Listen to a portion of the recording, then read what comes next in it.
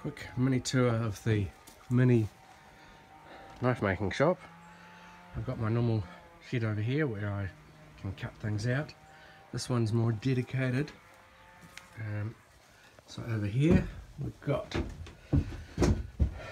drill press, little wee bandsaw, and a little bit of space to work, building up another little shelf here for sanding, and over here little wee variable grinder, and over here some belts, plunge bucket.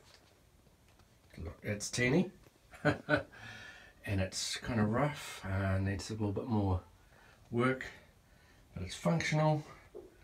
And at the moment I'm working on a few knives, so all's good and all's well. Stay safe, stay indoors.